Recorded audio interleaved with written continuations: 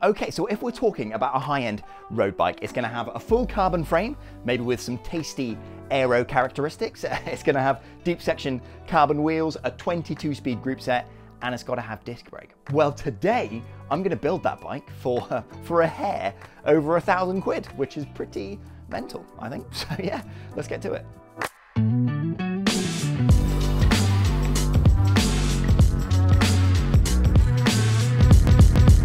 Right then, Siroko, ladies and gentlemen, purveyors of the finest quality cycle clothing, and also a Spanish company, actually. Hola, amigo ciclista. I'm back to sponsor another episode, and I've worn Siroko gear on every ride for over 2 years now, and they do some great value basics, like this really nice looking jersey here. You can pick this thing up for 34 quid, or these Aspen bib shorts that I've got on. They've got some really nice padding in there, and you can get these for 42 quid. But at least here in the UK, autumn is here, and pretty soon this summer gear is not going to cut the mustard.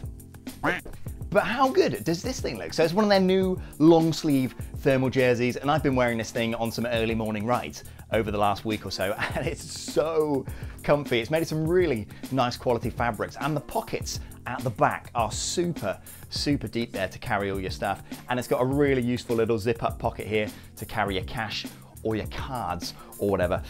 Plus new socks, merino wool, nothing but the best, darling.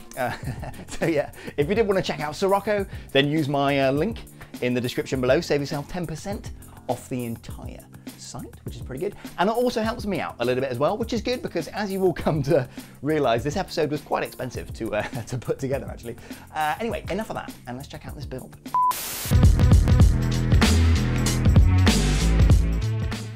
Hello, and welcome back, ladies and gentlemen, to another.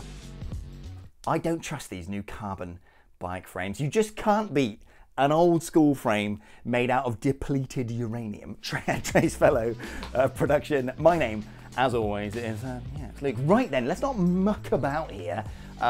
Today we're building up a dirt cheap carbon road bike frame, and it's one of the cheapest builds I've ever done, actually. Now, the final result of the build, it's not actually this bike behind me. This is my old rim brake bike, but the final result of the build you're about to see, I am actually really impressed with it. But the build itself was one of the most annoying ones I've ever done, actually. Now, it's worth pointing out I've paid for everything in this build with my own money, apart from the Senex crankset. So I got sent that for free a few months back, and I'm still testing it, actually. So it's going on the new build. It costs about 70 quid new, but everything else I paid for with my own money. So while this is, a comparatively cheap bike build, this episode still cost me nearly £1,000 to put together. So subscribing would be a true blessing. Anyway, enough of that, and yeah, let's build this bike. Okay, right, so as I'm doing the parts rundown here, I'll cover the cost and the weight, if it's applicable, for all these parts I'm going to show you. And we'll start here with the backbone of any build, and it's the frame. So I've already done a whole video dedicated to this. It was my last video, actually. And I assume a lot of you will have seen that already, so I won't go into too much detail here. But this thing is one of the cheapest carbon frames that I've ever come across, and it was £323, 74p from AliExpress. So yeah, ridiculously cheap for this thing. It's a 58cm Aero road bike frame and weighs in at 1,946 grams for the frame, the fork, and the seat post. So not super lightweight, but yeah, pretty good considering it's a large Aero frame. Now, there are a couple of little gremlins inside the frame, which I kind of discovered when I looked inside it with an endoscope, and some of the mounting points for the disc brakes and stuff are a little ropey. So this thing is okay, but check out the whole video if you want to see kind of a detailed analysis of this thing. But the front forks used to look like this, so matte black, same as the rest of the frame. But if you look up here, so this is my rim brake road bike that I've mounted to the wall. It's got a little flash of neon yellow there, and at the back of the garage here, this is my other disc brake bike, and the frame is from Trifox. Now, this used to be red, this part of the fork here, but I do like neon yellow, and it's also on my kind of cycle shoes there. So I took the fork for this build, masked it up, sprayed it with some white primer, and then sprayed it neon yellow as well, and I think it looks really cool. So yeah, here it is. So neon yellow fork there, matte black frame. The spray paint job is pretty good. Actually, I've definitely improved since the last time I did this. But yeah, I think that looks really cool. So there we go. There's the frame for you. So let's check out some of the other parts. Right then, handlebars. So I've chosen these. So integrated bar and stem setup here, again, fully carbon. And these things cost me, what was it? Just under 60 quid from AliExpress. So not too bad at all. They're from a brand called RXL. I've never used any stuff from them before, but they look pretty similar to the stuff that Toseek or Twoseek pumps out, if you're familiar with those guys. So yeah, you can integrate the cabling through the bar. So cable goes in there and then pops out the bottom there. And this shape I'm quite familiar with as well. It's the same shape that I've got on my rim brake bike up the top there, and it's quite comfortable, I find, so I'm quite excited to get these on the bike and try them out. Now, weight-wise, they're 338 grams, and just to provide a bit of context here, so this set of aluminium bars, it's the same size, so 40 centimeters wide with a 100mm stem. These weigh 455 grams, so 455, 338, so these are considerably lighter. But yeah, these look really cool, so I'm interested to get these on the bike and see what they are like. Anyway, let's move on. Right, saddle-wise, I've got this. It's a fully carbon saddle from Toseek. So it's a carbon top and carbon rails there. Picked this thing up in 2018 for just under 20 quid, and it weighs in at 110 grams, so it's pretty lightweight. For a bit of context, a specialized power saddle, slightly more kind of normal saddle, I suppose, yeah, that weighs 234 grams. So this thing is considerably lighter, and I've stuck a mudguard on the back there. Now, it may look quite uncomfortable, but I've ridden this for thousands of miles on a couple of different builds, and I find it quite comfy, actually. Anyway, there's the saddle, so let's move on. Right, bar tape. So this stuff, yeah, literally, yeah, some of the cheapest stuff I could find. 5 quid on eBay for this. So it's the cheapest stuff with no silicone backing or even any kind of adhesive backing on this. And actually, this is some of my favorite bar tape to install. It goes on really easily and lasts forever. So yeah, super cheap bar tape. And I've got these bar end caps here. So these used to be black, but I've painted them neon yellow to match the forks because I'm a loser, basically. So yeah, there you go. Anyway, next. Okay, so these are the wheels for the build, and again, I've reviewed these in a previous video, so I might want to check that out if you haven't already, but they're a 50mm deep carbon rim with some pretty standard steel spokes and some pretty basic hubs. They're from Elite Wheels on AliExpress, and I paid 265 quid for the pair of these, so they're pretty incredible value. Now, I've ridden them for a couple thousand miles already, and they weigh in at 1,600 grams for the pair. So not the lightest things in the world, but considering the price I paid, yeah, I think I can give them a pass on that. So yeah, pretty decent set of wheels there. Now, they are tubeless compatible. However, I'm actually going to be running these. So I've had a lot of requests to check these out. So these are Ride Now TPU super lightweight inner tubes, basically. I picked these up on AliExpress. I think I paid 15 quid each for these, but I'll have to put the actual price up on the screen. So really interested to try these out because they do offer some pretty tasty weight savings over regular inner tubes. Now, as for tires, I'll be using these. So these I picked up on Wiggle a couple of years ago. I've got a pair of these, and they are Prime Race Road tires, 700 by 25C, and these things cost 12 quid. I think I paid 12 quid each for these, so really great value, and they ride quite nicely, actually. So there you go. There is the setup for wheels and tires.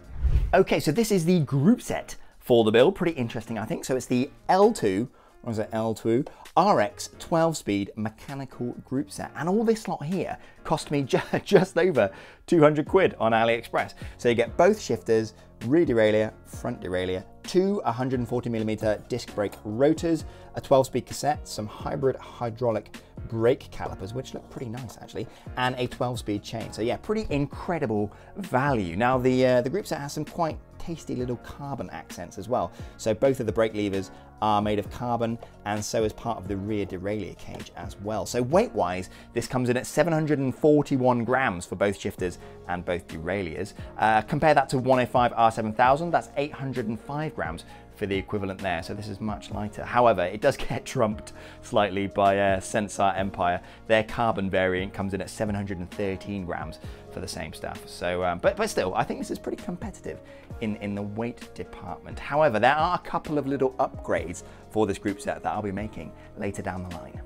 Okay, so firstly, these hybrid hydraulic brake calipers. I've heard good things from people about how these perform, and they seem to be built really nicely as well. Plus, I've used a previous generation of these on another bike, and they seem to work really nicely. So really interested to try these out, but I'm gonna pitch these up against these. So these are JuinTech GT calipers, and the main difference between the two is that these use 4 pistons to push the pads onto the disc, whereas these only use 2, so a piston either side.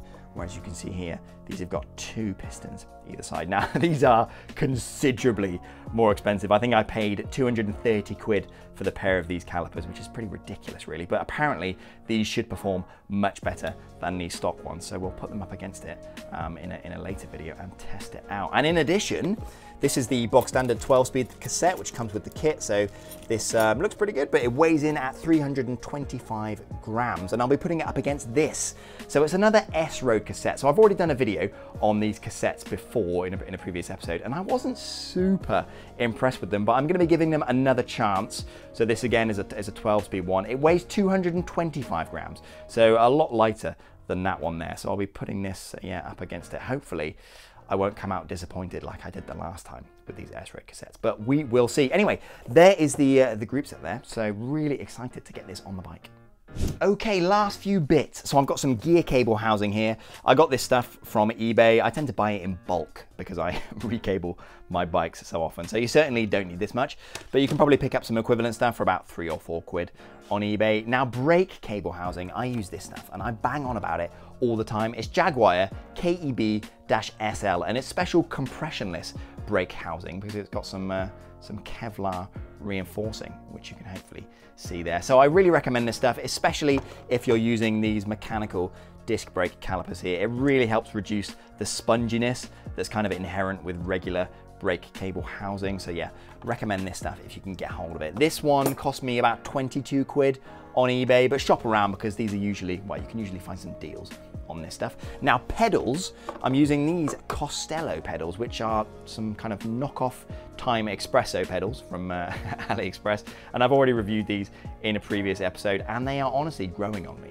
actually. The bearings seem to be giving out, so I need to throw some more abuse on these and see if they last. But yeah, I'll be using those for the build. And lastly, if I bump up the exposure here, yeah, I've got this crank. So this is the Cenex PR-2, if it's gonna focus there, Cenex PR-2 crank. So I've had this on this particular bike for a couple thousand kilometers at this point, and I'm gonna continue the kind of review for this particular part. So I'll be taking the bottom bracket out, taking the crank off, and transplanting it onto this bike here. So without further ado, let's get building. Right, so first things first, let's get the wheels set up. So as I'm using regular clincher tires with inner tubes, I assumed this would be easier than faffing around with a tubeless setup. But these TPU inner tubes are not the easiest to deal with. They're super floppy and quite difficult to get seated in place inside the tire. These are not as easy to fit as regular inner tubes. I don't know if you can see, but they're really flimsy, don't hold their shape. I mean, that's because they're lightweight, but yeah, they're quite difficult to fit without pinching the inner tube on the tire. So yeah, you've got to take your time with these, that's for sure. But after a little struggle, I eventually got them set up and inflated. All right, let's pump this thing up, see if it holds pressure. About 75 PSI. Cool, done. Okay, cool, so the tires are all mounted up, which is great. Next step, let's get the disc brake rotors slapped on. So yeah, here they are, and they came with the bolts in the kit. So these are, well, there's 12 here, and they'll take a T25 Torx bit to get them mounted up. So I recommend you get yourself one of these if you're doing this. It's a torque wrench, this is a cheap one off Amazon, about 40 quid I think I pay for this. Goes 2 to 14 Newton meters, and it comes with a series of bits, including the T25 Torx, which is the one I need. So yeah, I'll need to do them up to, I think it says it there actually, 6.2 Newton meters. So yeah, very precise. I think about 6 Newton meters will be fine. So I'll get these slapped on. Now I think I need to do them up in a specific, well, it's recommended you do them up in like a star pattern so you can kind of mount it evenly. But either way, let's get these stuck on. Okay, super straightforward. So set the torque wrench to 6.2 Newton meters and yeah, get wrenching. So as you can see, I'm doing them up in the recommended pattern, lest I provoke the wrath of the comments section. But yeah, whilst I got away with not having a torque wrench for a number of years, they're definitely worth having. Now, not all the cheaper parts here will come with recommended torque settings, including the frame, actually, but you can easily Google some general torque guidelines, and it definitely helps with peace of mind when assembling these bikes. Anyway, now the disc brake rotors are fitted, the next step is to fit the cassette on the free hub. Easy, easy, right? Well, yeah, not really. So the cassette on the right is 11-speed and the cassette on the left is the 12-speed one. Now, if I turn them over, you can see in order to squeeze another sprocket onto the cassette, they've essentially pinned another one onto the back. So when fitted onto the free hub, this extra sprocket actually causes a slight overhang towards the spokes off the back of the free hub. And on some wheels, this can cause an issue. For example, my Drive 50D wheels that I've previously reviewed, I initially wanted to use these for the build, but the 12-speed cassette means this extra sprocket interferes with the kind of wide, oversized hub design. So yeah, it just won't fit. I also tried fitting the 12-speed S-Road cassette that I showed earlier, and yeah, ran into the same issue. Now, it's worth noting, I only had issues fitting this cassette onto wheels with carbon spokes, actually. Just something about the hub design with those. All my other wheels with regular steel spokes, yeah, no problem. So yeah, just something to be aware of if you're considering this group set. Anyway, let's get this fitted and crack on. Okay, so the first thing I'm going to get done on the frame here is actually get the rear brake housing fed through the frame. I figure this is the best time, considering there's nothing on the frame at the moment, so it's going to be relatively easy to feed it through. However, before I can do this, there's one little adjustment I need to make.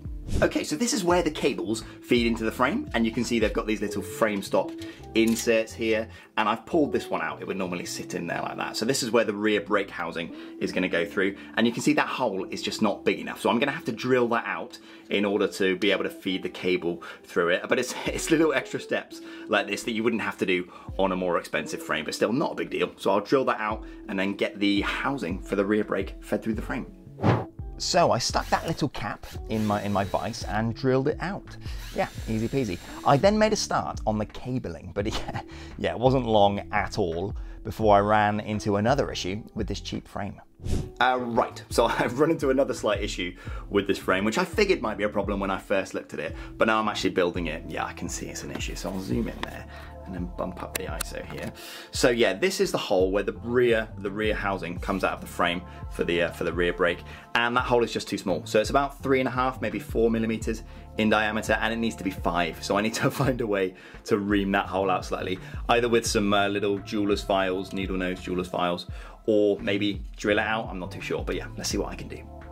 So I decided against drilling it out, and yeah, I just sat there with a set of jeweler's files widening the hole. Yeah, I got my set on eBay for like 10 quid, and I thought I would never use them, to be honest. But on cheap frames like this one, I end up using them all the time, so probably worth getting a set if you intend on building up one of these bikes yourself. Anyway, once that was done, I got started routing the rear brake housing through the frame, or at least trying to. So yeah, it turned out to be so fiddly. Normally the housing feeds through the frame, no problem, but on this particular one, I think because the internal finish is pretty rough, it kept catching and getting stuck, and I had to have multiple goes at getting it fitted. Right then, finally got the housing for the rear brake fed through the frame. It took me about an hour and a half to get to this point. Such a nightmare, and I even had to like bust out all this like specialist kit for helping pull through cables, and the endoscope, I even had to use that to see kind of what was happening inside here. Basically, there's loads of unfinished sharp edges around here that kept catching the housing, and it kept like getting caught, so I had to keep taking it back out, filing it down, trying again. I used oil to like help it get pulled through. Yeah, what a pain in the ass, but that's the price you pay for a dirt cheap frame, right? But anyway, it's in place. So yeah, next up I'm gonna fit the rear brake, the front brake, and probably slap the derailleurs on as well. A few minutes later. Okay, right, made some decent progress. So you can see got both wheels on here, and the rear brake caliper there, it's bolted down and secured in place pretty much in its final position.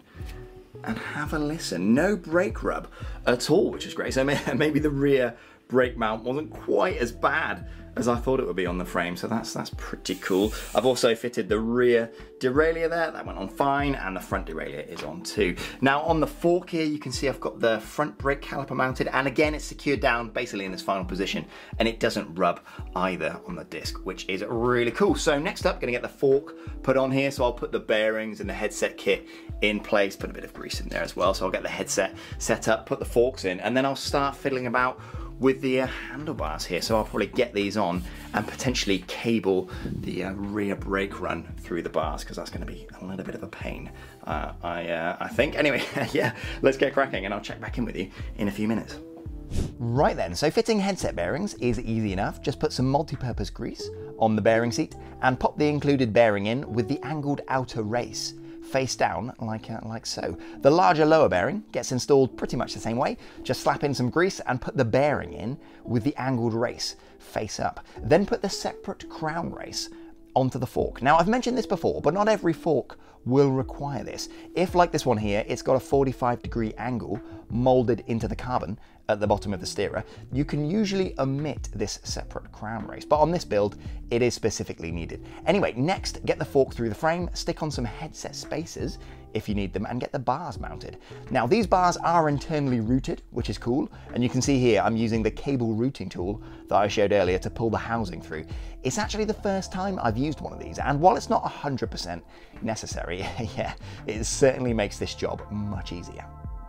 Okay, right, so quick update for you, and I've made some good progress, actually, as you can see. So I've put the bars on here, and you can see I've got about 4.5 centimeters worth of headset spacers here. So that's quite excessive, but I'd rather err on the side of caution with this and have it taller, because I can always drop the handlebars lower. So I'll cut the steerer tube later on, but for now I've got the brake cable housings for both the rear and the front brake as well, actually, run through the bars. And the next step would be for me to kind of cut the cable housings to length. But before I do that, I'll need to get the shifters mounted. So I'll get these mounted on next, and then once they're on, I can start looking at the gear cable runs as well. So I'll run the gear cable housings through the bar and match that up to the frame. But it's worth pointing out the, running cables through these bars was actually surprisingly easy. So I used that little tool down there, which I kind of, you might have seen earlier, to help me pull the brake housings through the bars. But they were so much easier to cable than those toe seek ones, which I've got hanging down there. They were an absolute nightmare, but these ones were actually pretty easy. So yeah, high hopes for these bars, and I think they're gonna be quite comfortable as well. Anyway, enough of that. I'm gonna crack on and I'll check back in with you in a bit. Right then, mounting shifters is easy enough. Just fit them on loosely at first, then stand over the bike and try to position them where it feels comfortable. Then once in place, clamp them down, but especially with carbon bars like these ones, be careful not to over tighten the clamping nut and use a torque wrench if you can. You definitely don't want to crack the bars at this stage. Next up, I'm getting the gear cable housing routed. Now, cabling bikes from scratch is probably one of the most time-intensive jobs on a build like this, and I don't go into masses of detail here, but I do have a whole video dedicated to the topic if you're interested. And while I've got you, if I could ask you to subscribe and maybe hit the like button as well, that'd be amazing. It's literally just me filming these videos and putting it all together, so any help at all would be massively appreciated. Anyway, enough whinging from me, and let's get back to it. Okay, cool, so I've got both shifters attached to the bars, as you can see, and they're basically clamped onto their, in their final positions, really. And you'll also be able to see I've got the gear cable housing and the brake cable housing coming at the back of both sets of shifters, which is great. And then they feed through the bars and pop out the bottom. So cabling was relatively straightforward. Took a little bit of time because the spaces are quite tight in there, but I got that done. Now, the last time I fitted a pair of L-TWOO shifters to a bike, if you've seen the video, you might recall that there was a missing washer behind the clamping bolt, which is in here, which meant that the bolt itself had a tendency to eat its way through the plastic of the shifter. So let me pull this back and I'll show you the update that L-TWOO have made. Okay, so I've pulled back the rubber of the shifter there to expose that bolt, and you'll see behind it there's a washer. Now, that wasn't actually there in the last set of L-TWOO shifters that I installed, and it basically meant that without that washer, the bolt started to eat its way into the plastic as I tightened it up. So it's nice to see L-TWOO include a washer in this one. So yeah, all in all, these were pretty easy to install, these shifters here, not too bad at all. But next up, I'm going to cut this steerer tube to length, so let's crack on. Okay, cool. So, yeah, I need to cut the steerer tube, and I've marked it to, basically marked where I need to get this cut here, and I'm gonna be using this. So a little hacksaw. Now I'm sure there are neater ways to do this, and I think you can get stuff that you like, well, a little tool that you clamp on to keep the cut nice and level, but I've not got it, and I've done this a number of times in the past and it's worked for me every time. So that's what I'm gonna do this time. I've got a mask and also, yeah, a water bottle so I can spray the area down with water. Essentially, carbon fiber dust is a no bueno for your lungs. So I'm gonna basically try and stop as much dust as I can from getting into the air, and I'll wear a mask as I do it as well. Now, when you're cutting it, you wanna make sure you take it nice and easy if you're gonna use a hacksaw, and just try and keep the cut at 90 degrees. So just keep it nice and level and you should be good to go. So yeah, let's crack on. Right, so like I said, take it nice and easy here and really try to keep the cut level. Now, I probably should have clamped the fork down or something, but as this is a truly professional channel, I just stuck it on top of an old t-shirt and tried my best to hold it still. But it got the job done, so I was happy, and that's a win, baby.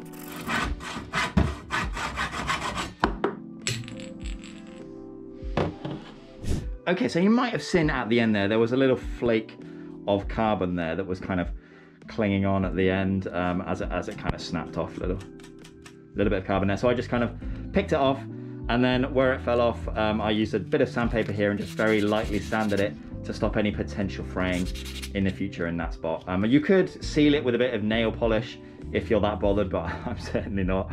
So I think it's fine as is.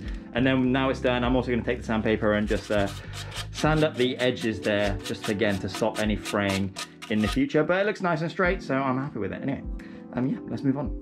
Okay, right, so the headset is all set up now, basically. So it was cut to length, and yeah, I've put the headset clamp in there, clamped it all on, it's holding it nice and tightly, all the bearings are preloaded properly and everything. Now, it does look a little bit goofy with so many headset spaces on there, but like I said, I can drop it down later today if I need to. Now, while I was at it, I also finished off the last of the cabling up the front. So this is the cable for the front derailleur here, and I've also put an inline barrel adjuster there, which is cool, and then I've got the rear brake and the rear derailleur there. So yeah, the rear derailleur, if I quickly show you, it all meshes up really nicely. Seems nice and crisp, nice and precise, so happy with that. However, the front derailleur, I've got a few concerns about this. Okay, so this front derailleur here is an older yaw style front derailleur, and the problem with it is it just requires so much tension on this cable here to make the move up into the big ring. It's not particularly smooth, and I have a feeling that the spring in the back there is too strong, it's too stout, and it's just, yeah, it requires a lot of force to make that move. Now, I've tried oiling up the moving parts to make it easier, but that didn't really help. So I have a feeling that this, well, basically this little arm here is what you use to make the shift. So you push that to kind of make the shift into the big ring. I think that might end up snapping because it's only made of plastic, but I'll just have to get it out on the road and see if it fails, but time will tell. So the brake calipers are set up front and back as well, and if I spin the wheel, no disc rub, which is amazing. And let me just pull the lever here.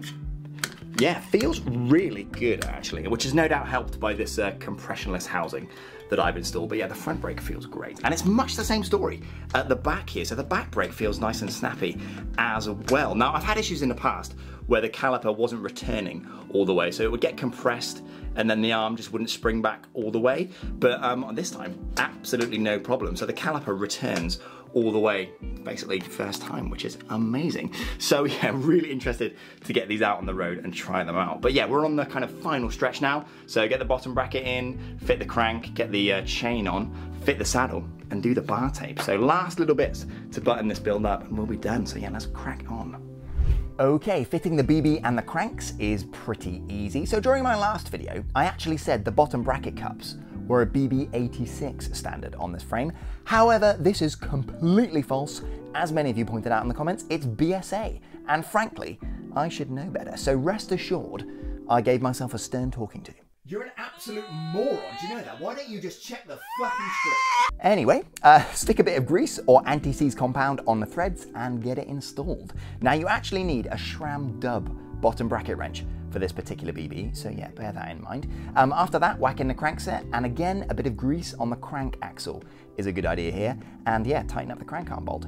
Getting the chain sized up next, this is pretty simple, so I tend to size via the largest sprocket on the cassette and the largest chain ring, but there are loads of guides out there for this as well. And finally, I clip the cables to length, but rather than aluminium cable ends, I save some massive weight here with heat shrink tubing. This right here is gonna make all the difference, trust me.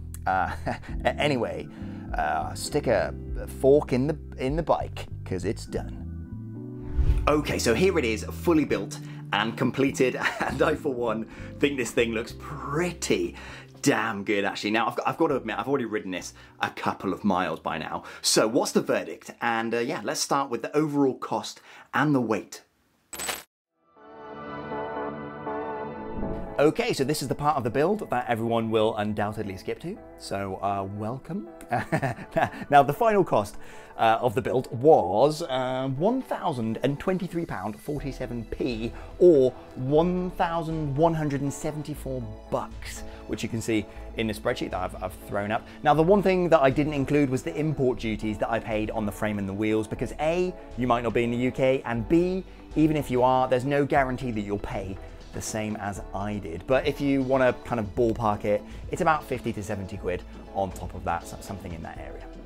Right then, the weigh-in. So considering this frame set, so frame, fork and seat post, is a 58 centimeter one, so large or extra large, it weighs just under 2 kilos on its own, actually. Yeah, I was expecting this full build to be about 8.5 kilos, maybe a little bit more. Yeah, I was pleasantly surprised. So without pedals or bottle cages, which is how virtually all bikes online are weighed, this thing comes in at 7.76 kilograms. So not bad at all, actually, considering yeah, what I paid for it. Now, with lighter wheels, a lighter cassette, and some lighter calipers, which I've showed you, yeah, I think I could get this below 7.5 actually, so we'll see how that goes. But just for a point of comparison for you, this is what £1,000, well, just over 1,000, will currently get you from Cannondale. So it's the 2023 CAD Optimo 1, and you can see the price there. It's rim brake with an aluminium frame, some basic aluminium training wheels, external cabling, and weighs in at 9.3 kilograms for a much smaller 54 centimeter frame. So yeah, although it's just the one example, I think, yeah, I think it does go to show how good value this build really is.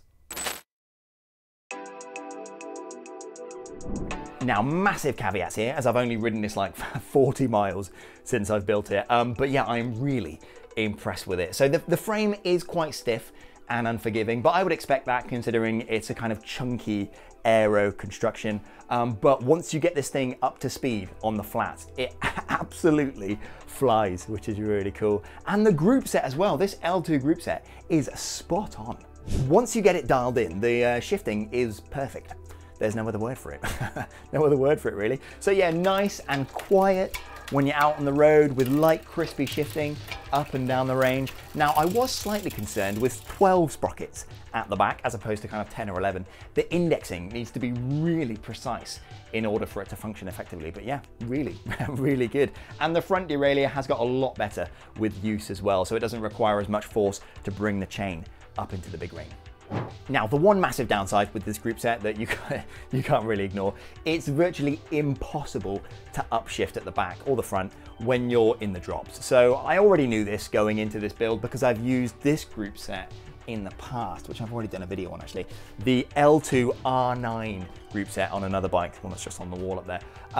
Yeah, it's virtually identical in design, and yeah, while it is a little bit annoying, you do get used to it, and like I said, the shifting with this thing is really, really nice. The brakes on this bike have also really impressed me as well. So the calipers themselves are the upgraded versions of some Zrace brakes, which I've used actually for a couple thousand miles last year, and I can really feel it actually. So they seem to have a little bit more bite, which is cool. Now, I obviously need to put some more miles on them, but they seem to be pretty much as good as my current favorites. So these JuinTech F1s, plus the stock pads that come with those calipers seem to be pretty good as well. However, it's not all good news with this bike. I'm slightly worried about these cheap carbon integrated bars here. They seem quite fragile and they're really flexy under load. So yeah, I don't have don't have a lot of faith in those, so I'll be keeping an eye on them. And the SUMC chain that comes with this L-TWOO group set, yeah, that worries me too. So I've had an SUMC quick link, one of these ones actually, fail on me under load a couple months back. So I was pulling away from the traffic lights and my chain exploded, which is, yeah, always fun. Plus, yeah, check this out. Okay, so I just got back off a wet ride on this new bike. It's like the second time I've ridden it.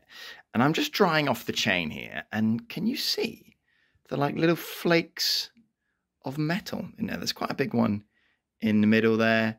And there's a few smaller flakes there. You can see them sort of reflecting the light. So I'm not too sure if it's this SUMC chain.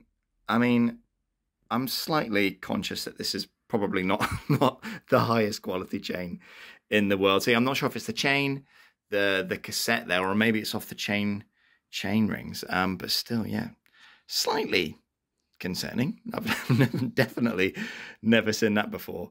But yeah, I'm definitely going to keep an eye on this this chain, because yeah, we'll see. Maybe it'll last, but I'm not holding out much hope. But yeah, weird to see, that's for sure. So yeah, definitely going to be keeping an eye on that chain. Yeah. And lastly, underneath the bottom bracket here, where the cables are routed, the cables themselves directly contact the resin of the frame. So you would normally expect to see some kind of nylon or plastic plate for the cables to run over. But yeah, in this instance, they just contact the resin. So I'm slightly concerned the cables are going to wear into it over time and cause some issues. I don't know really, so I guess we'll see. But anyway, what are my plans for this bike moving forward, and yeah, was it worth it? Well, let's figure that out in the final thoughts.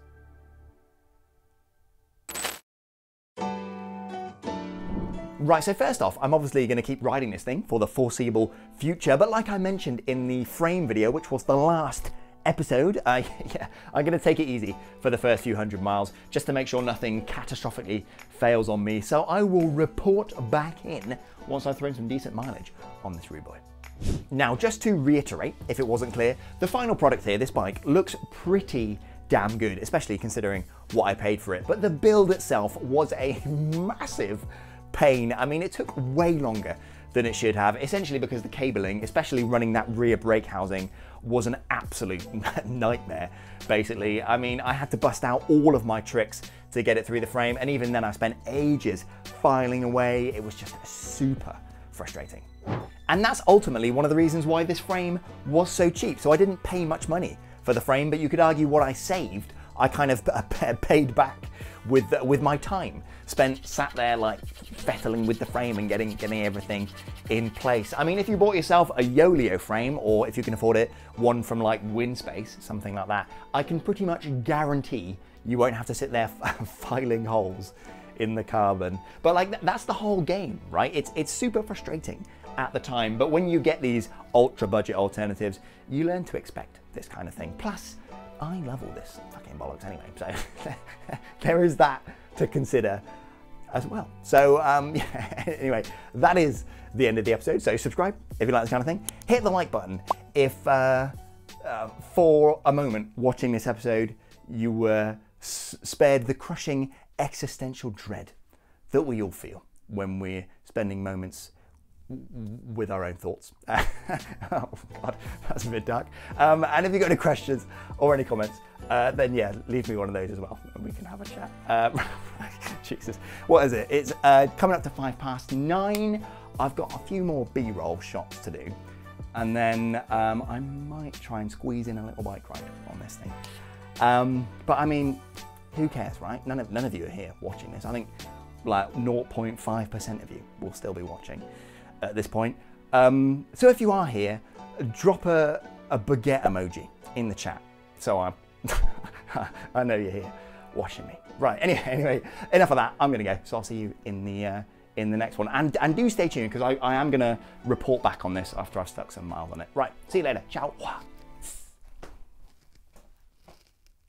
Right then, quick bonus clip at the end here. So I finished with the edit. I think it was yesterday I finished it up. So I'm going to just stick this on the end. But I'm about to go out on a ride with this bike, and I've ridden it about 150 miles at this point. So I was going around doing some kind of safety checks, and this is kind of a good bit of advice, I guess. So I go around and check all the bolts and make sure the stem clamp is tight and the saddle isn't moving and stuff. So I was going around checking all the bolts were still kind of holding in place and everything was safe. And have a look at this. Look at that massive crack there that's around that steerer clamp. Yeah, it's ridiculous, really. I mean, yeah, it's basically knackered now. This thing is unsafe to ride. So I did this bolt up to 4 Newton meters with my torque wrench there, and I also applied some carbon fiber grip compound there when I put it on. And look at it, it's, yeah, that massive crack goes all the way over the top and all the way underneath as well. So yeah, this isn't safe to ride anymore. So yeah, I guess looking at it, I can kind of understand why, because there's only one bolt there holding it onto the steerer tube, whereas most kind of stem clamps have two bolts there. So those have 2 bolts, and my set of bars here, these carbon integrated bars, they have 2 bolts there as well. So I can kind of understand why it would crack, but still, it's really disappointing. But I mean, I can't say I'm surprised, because like I said, these were quite flexy and they don't seem super well made. So yeah, if you were thinking about getting an RXL SL handlebar, especially one of them with this kind of single stem clamp here, a single bolt stem clamp, yeah, definitely give it a miss, because yeah, really disappointing. Everything else on the bike is absolutely fine up to this point. It's literally just that one bolt there that's failing on me. So really disappointing, really. But I mean, it's not a massive deal, because I've actually got another set of bars coming in the post in the next few days, so I'll just swap these out, I suppose. But yeah, a bit annoying. Anyway, there it is, quick update for you, so I'll see you in the next video. Ciao.